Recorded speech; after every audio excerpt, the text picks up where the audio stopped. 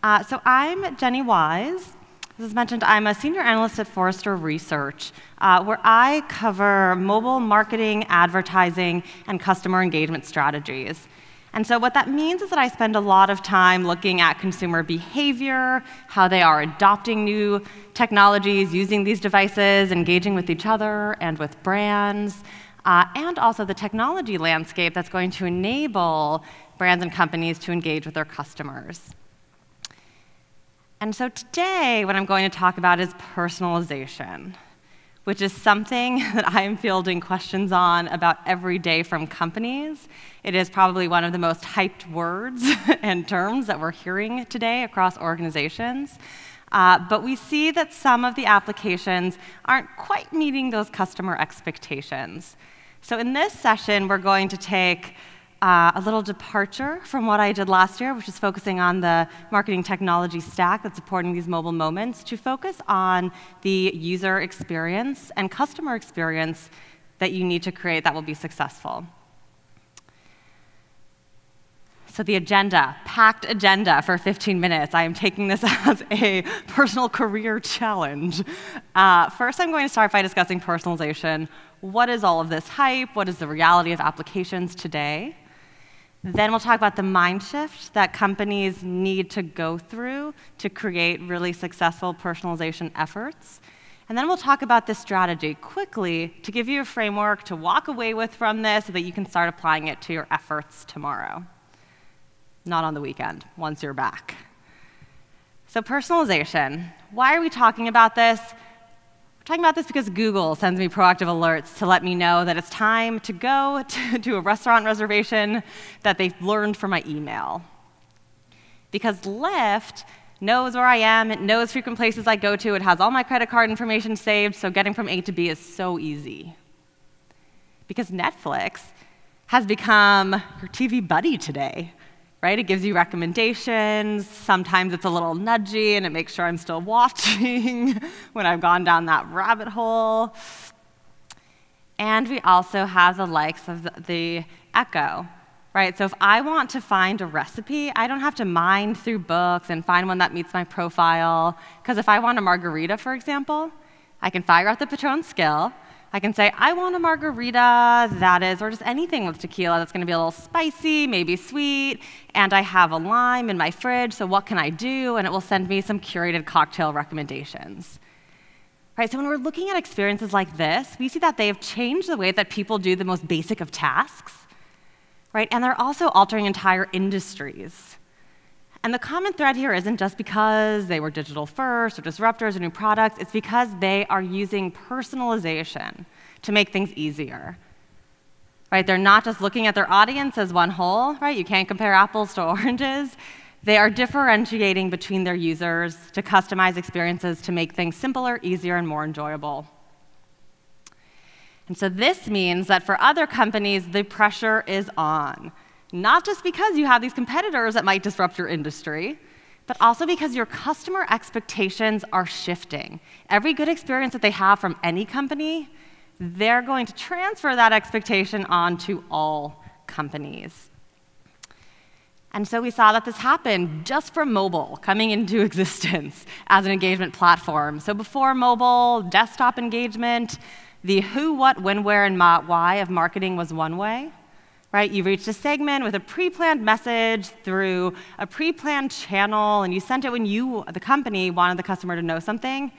With mobile, that personal device with them everywhere that they go, with all this data that's now available, meant that you had to reach an individual at a time in a channel that was right for them with a personalized message. And now we have even more technologies and ecosystems that are getting your customer attention. We have chatbots, so now your customers are beginning to expect conversational, personalized experiences. Right? We have intelligent agents, Siri, Google Assistant, Alexa, who are becoming so plugged into the customer's digital selves, right, that they can begin to predict what they're going to do and act on their behalf in the digital realm. So the good news is that this pressure on personalization can be effective. We know that personalization can work. For example, Netflix has grown to represent 30% of home entertainment revenue in just about 10 years, Rue La La began to send real-time personalized messages, and they saw a 15% increase in key metrics. And your customer even says it's effective. So this is our consumer data. We have thought that 62% of US online adults say that they've chosen, recommended, or paid more for a brand that provides a personalized service or experience. And that's just today, right? We can see that this is just going to be the tipping point. Almost 2/3 of your audience is already wanting and acting on these personalized experiences. So as a result, we see that companies are jumping to organize, or jumping to personalize. Among those that we survey, customer digital experience professionals, 68% say that delivering a personalized experience is a priority. So why don't we all just personalize, right? This sounds great. You get really great results. So I've decided to personalize in some of the common ways that we see today. And let's see how they work. These are going to be some messages and promotions for you guys. So what have we done here? So this first one, are you interested in mobile and marketing technology? Well, I've guessed yes because you're at this conference. And so I'm suggesting this session, but you're already in this session, right? So I've thought of you as a segment with some preference that I known, but I've completely missed context. Also, I've used your location to say, hey, you're near the zoo, here's the direction, let's start some foot traffic.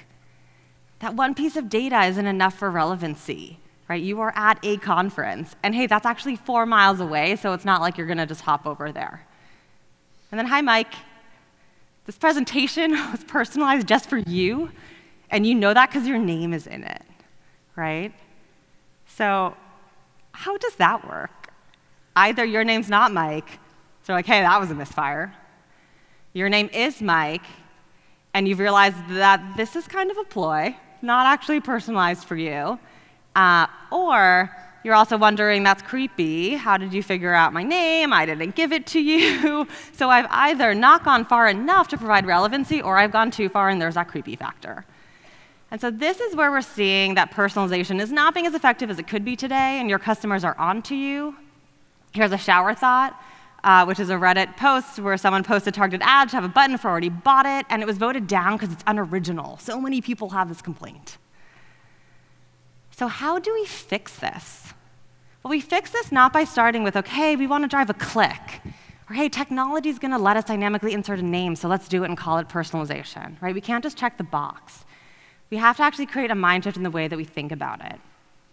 And to do that, we have to put the person back into personalization. So what do we mean when we say personalization? A personalized experience. This is our definition. It's one that uses customer data and understanding to frame, guide, extend, and enhance interactions based on a person's history, preferences, context, and intent. So you can see here we're using a lot of data, and not just one data point. We're also learning about their context and their intent, and we are using it to help the user. I'll illustrate what that looks like. So this is where we are today. So we are the companies on this island saying, hey, customer, I want this from you. I want this click. But then we have the customer on the other side of that mobile device who's saying, company, I'm actually here because I'm trying to do something else. Right? I want to buy a couch. I'm trying to plan a barbecue. I'm trying to do whatever it is. So what we have to do is make this shift to put our efforts through that personalization lens. That means shifting from thinking of the short-term metrics that you want to accomplish to trying to make sure that you have signaled one of these 4 intents to help your customer. And these do not have to be mutually exclusive, and I'll illustrate them right after this. So first, you have to say, I have information to help you. I can simplify things for you. I think you might need this, and I care about you. And these are the 4 that we landed on after analyzing many different companies and many different efforts. So what do these mean? I have information to help you. How can you use data about the customer to bring the relevant facts forward so that they feel ready to act, to make an informed decision, whether that is to see an ad and want to learn more about your company or to purchase something? So here we have an example of 2 personalized videos. And this one of them is for Atlantis. And so when someone signs up for an Atlantis resort vacation, they send them a personalized video right when they book, 2 weeks out and 1 week out. And what they do is they provide a video that says, hey, Jennifer, you're taking a trip. Here are the details of your trip.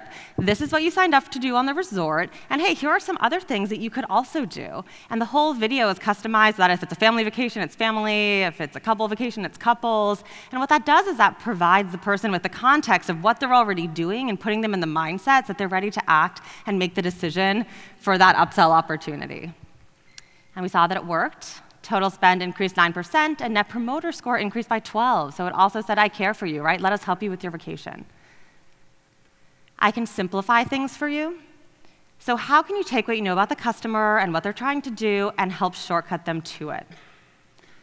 So here we have an example of North Face, who has an IBM Watson integration. So instead of going to their site and having to navigate through the categories they've come up to on their information architecture, I can, through natural language, just say some of the features I want in my jacket, and they'll send me all the jackets that meet that criteria.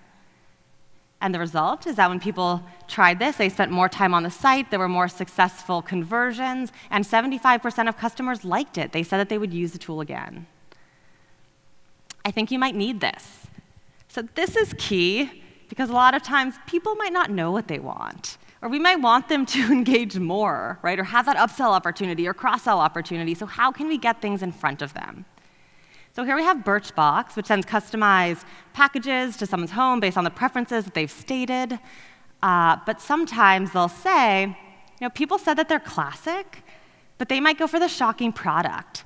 So they'll send the bright blue eyeshadow to the person who says that they have brown eyes, and that person might go for it. But they don't just do that haphazardly. They also send an email saying, we sent you this product because blue eyeshadow can complement brown eyes. So even if they don't go for it, they know it was still personalized to help them. On the other side, we have IM, which is a photo editing app. And they realized a lot of people weren't coming back to their app after downloading it. So they used analytics to understand the journey that people go through the app, what they have to engage with, the tools they need to use to really become an active user, and then push notifications based on that. And they saw that app retention increased by 67.3%. And then finally, there's I care about you. Right? Google cares and makes sure I'm not late to my appointment. We have Lark, a fitness app, which is essentially your digital nurse or wellness coach. And they send you little bits of information about your exercise and how you're doing with your food throughout the day in a conversational manner. And people love it. It has a 4.5 App Store rating, and it has positive comments saying the Lark app makes me feel good about myself. Right? It provides this value above and beyond. So how do you execute on this? Right? This can sound lofty. This can sound like something not all companies can do. And we also know that it's hard to get started. So we asked companies, right, those ones who are undergoing personalization, campaigns, and projects, what are some of your greatest hurdles? And they are essentially everything, right? From not having the right technology, to not understanding the business metrics, to customer privacy, to where to get started, to what does it even mean. We also see that they're therefore applying it in pretty limited ways. Right? So it's starting with content on the website and promotions, right, which probably aren't going to result in that great experience that we just gave some examples of. And only 30% are actually personalizing content within the app, which is one of the most personal touch points that you have. Data is underutilized. We can see, again, it's more skewing towards that traditional segmentation type of data as opposed to real time. And the analytical approaches that they're using are also primarily static, right? So again, we're not going to get that real-time interaction where you know that user in that moment and their intent. But we are beginning to see a little bit more of that adoption. And this is because the moments are happening with the customer, right? So we set the strategy for the customer first, but then you have all the hard work, which is who do you get involved internally? Who do you work with as a company in order to execute this? And to do that, we suggest this framework. This is called the idea cycle.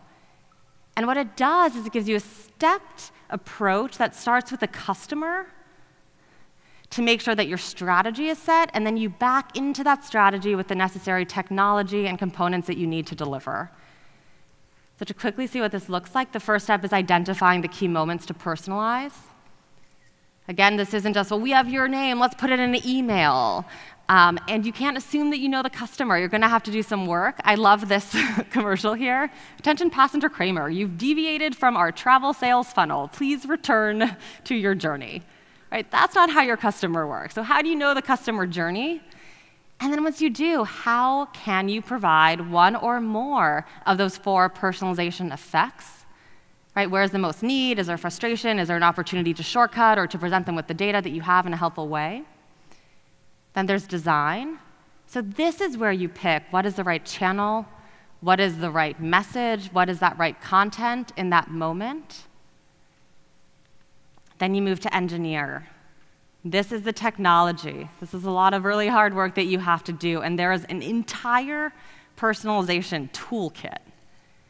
And so we won't go through all these assets today, but this is a framework to make sure that you have all the bases covered, right? And also to make sure that you have the right people in the room to make these decisions. So do we have the customer data? If we don't, how do we get that data? Do we ask the customer? Can we put in analytics? Is there third-party data that we could use to augment? Do we have the content that we need to deliver? Is that some work that has to be done? What does our personalization engine look like? So, right, what do our marketing technology providers offer? How automated and dynamic? And then do we have the right analytics and the right in-house tools and training to be able to execute? And then finally, you move to analyze, right? So do you have the analytics in place to see if it worked? Right? Did you identify a journey and you send a personalized notification and they came back into the app? And was that as optimized as it could be? Right? This is a continuous cycle. So these are our steps. As we mentioned with apples and oranges, right? Everyone is different and you have to differentiate and make sure that you come up with that perfect blend for that individual. And that starts with this 3-step process that we went through in a rapid fire, 15 minutes. First, you launch a person-first personalization effort, right? So make sure that your effort signals something of value and help to the user and that you have reached them and intercepted them at a time where you're using this to help and engage. And then, in effect, that will back into your metrics. Then you'll have to orchestrate the new insights and content capabilities, so looking at that personalization practitioner toolkit that you need to execute. And you're going to task yourself internally and your partners to see how they can execute with speed and agility. So these are the steps for the personalization experience and how to make sure that you aren't just checking the box. And with that, I hope that was helpful. I hope that provides a framework through which to think about these efforts, because the most technology and analytical and data-backed effort that is not remotely relevant to the user will not end up driving the most success for your company. So hopefully this gave you a guide forward, and thank you for your time.